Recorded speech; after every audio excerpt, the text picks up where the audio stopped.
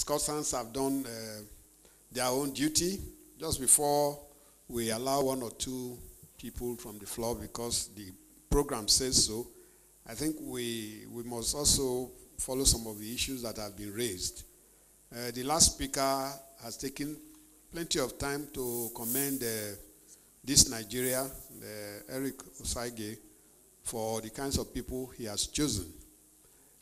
For me, I think that we need to make this message across to other newspapers and other Nigerians who are fond of organizing awards. And we'll be saying they are organizing awards instead of saying they are selling awards. They are not organizing awards. You shouldn't be purchasing awards.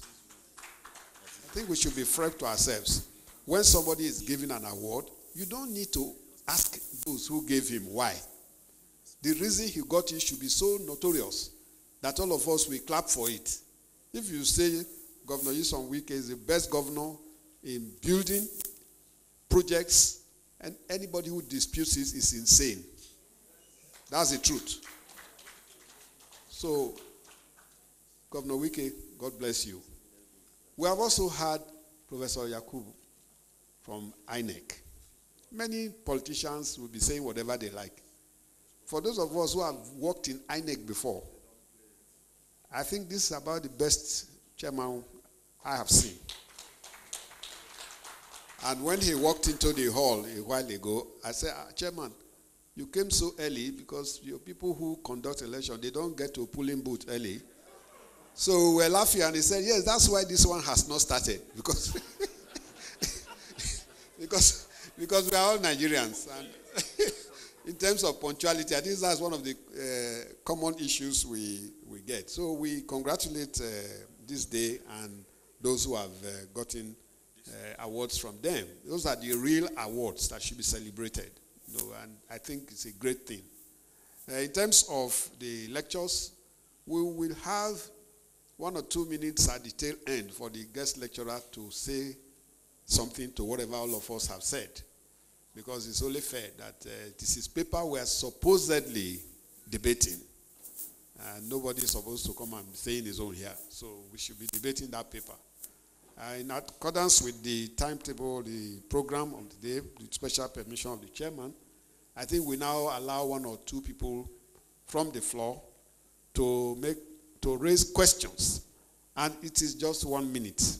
Nobody should go more than 1 minute. No introductions, no details. Just please say what you want to say. Starting from the gentleman here. Is there anybody taking the microphones around? Come. Please come over. There's a microphone here. 1 minute.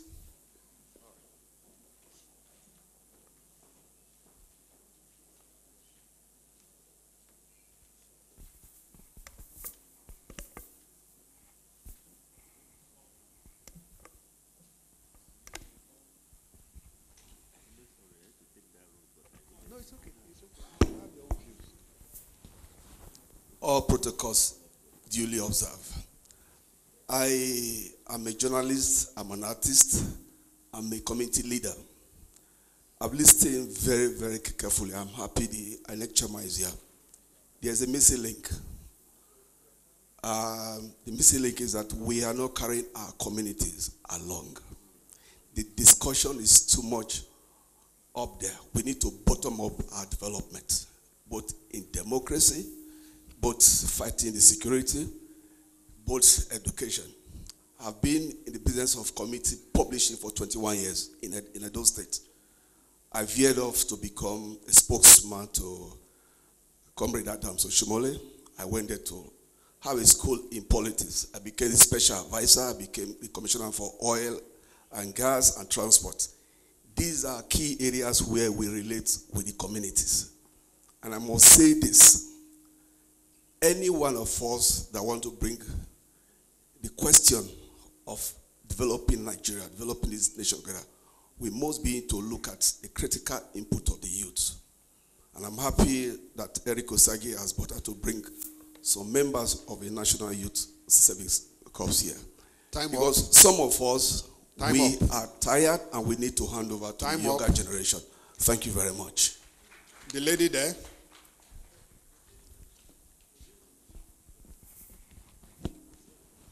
The ladies, give her the microphone.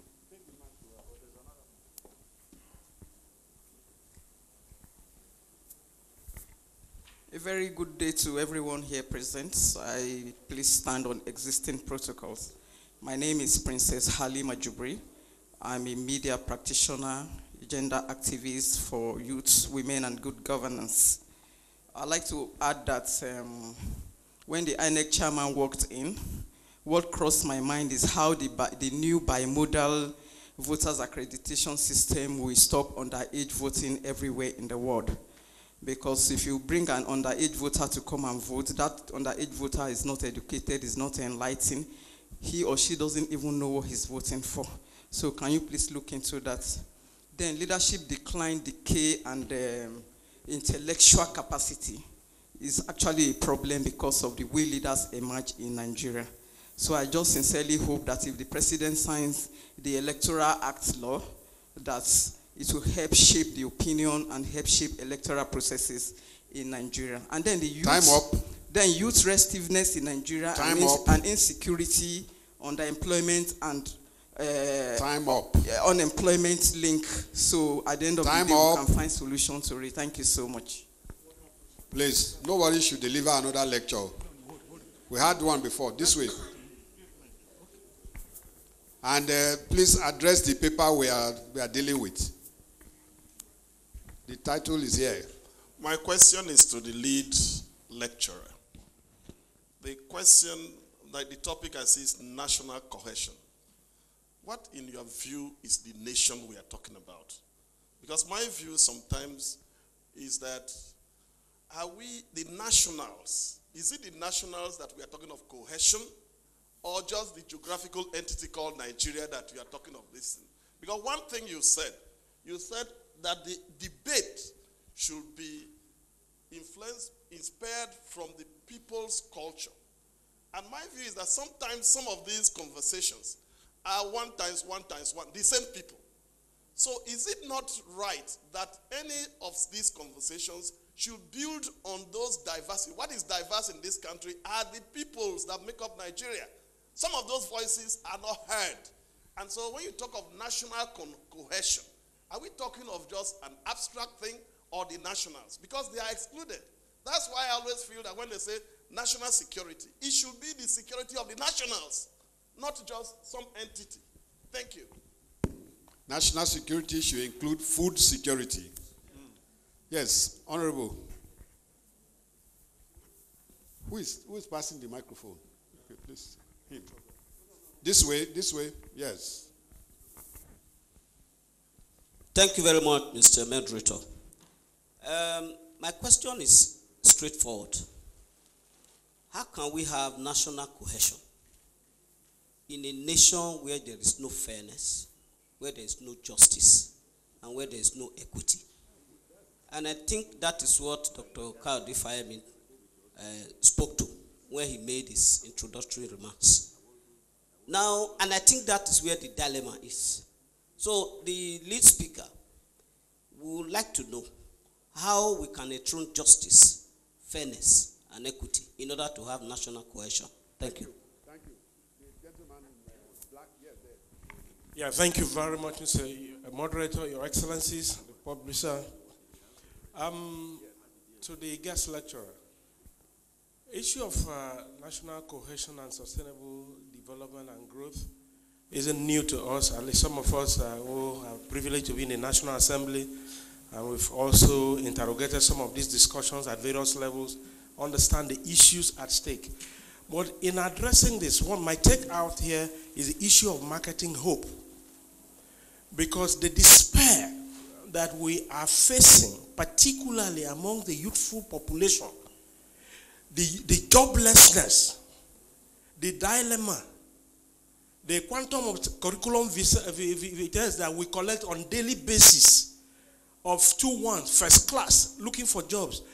In any discussion that we're holding and whatever we're doing, whatever conversation we're doing, sir, we must work out a modality or ways that we will create a platform or create a real hope that we need to market so that we can make our children, the generation coming after us, believe that we meant something to them. For those of us who are up to 50, I think we've done an essential half. What do we have for that next generation who want to run away that you are appealing to stay in and help build a nation? Thank you. Yeah. Yeah, warm felicitations to everyone here. My name is Francis Duro. I'm an actor. On the one hand, there is the issue of cultivating a new cause for national cohesion. On another hand, letters of the Constitution and the spirit of the Constitution. I'm in search of just one-hand solution that cuts across the man at the top and makes the person right there at the lower tongue of the society to understand the dynamics of the spirit of the Constitution and the letters of the Constitution in search for national cohesion for sustainable growth. Thank you so much. Thank you. The lady in front here. This way. Are you the one picking them? That's why there is no unity. Eh? I just wanted to ask the gentleman on the right, Issa, is it? Yes. You talk about, you weren't happy with Bishop Kuka's emphasis. I just wanted to ask you, don't you think that sweeping all these tensions under the carpet does not achieve the inclusivity and peace and cohesion that you're looking for, the unity? I mean, if you sweep all these tensions and sources of anger and complaints about injustice under the carpet, won't they rise up to bite you later? You can't ignore them. Sorry, I'm asking you. Yeah. Sorry. Thank you. The last question from the youth copper. Last question. Okay, starting on the existing protocol. My name is Bilu Omomi Peter, and I want to ask my question to the second speaker. You disagreed with the first speaker, so I want to ask, looking at the identity crisis that rocks Nigeria, it's very difficult for somebody who is from Nigeria to first of all identify himself as a Nigerian, before he talks about where he comes from. So how can you address this issue? Now my question now is, can we say we have a true Nigerian, just like we have an American, like we have, a British, or like we have a Chinese man? Are there any true Nigerian looking at the identity crisis that rocked us as a nation? Thank you very much. Thank you. Thank you very much. Where's Eric? Yes, I want this next. Please, at the beginning of this discussion, we're told that this program is live. So let's make sure that people at home are with us. So can we take this awards? Yes, please do that now. Okay. So let's make sure that people at home are aware of the special awards here today, not the general one we used to see. People who are picked for what they've done well.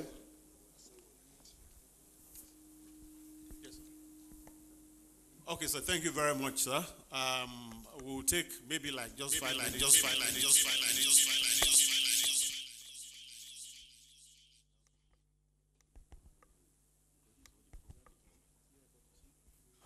This Nigeria is an idea whose time has come. We realize that these days it's not just enough to report the news, but to interpret the news. Give the news depth, give the news all perspectives. This Nigeria is credible, unbiased, actual. We do not subscribe to any ethnic, religious, political, or any primordial sentiments. This Nigeria is a fresh newspaper, in-depth reporting, news, analysis, features, politics. Everything in a good newspaper is in this Nigeria. A pan-Nigerian newspaper. A newspaper for all Nigerians. And our name says it all, this Nigeria, this Nigeria.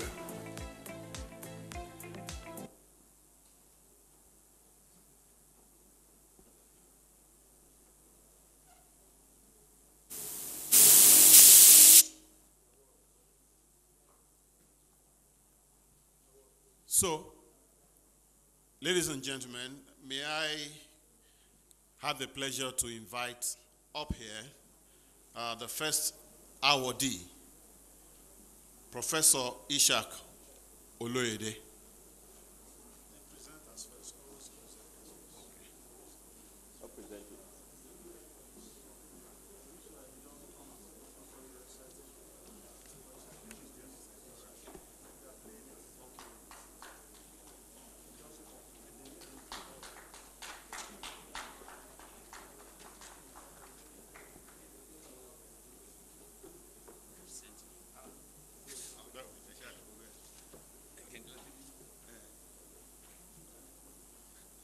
Okay, to represent Professor Oloyede. You know, he came in and left. He has sent a veteran, former editor of Punch, I believe, Najim Jima. The citation, please.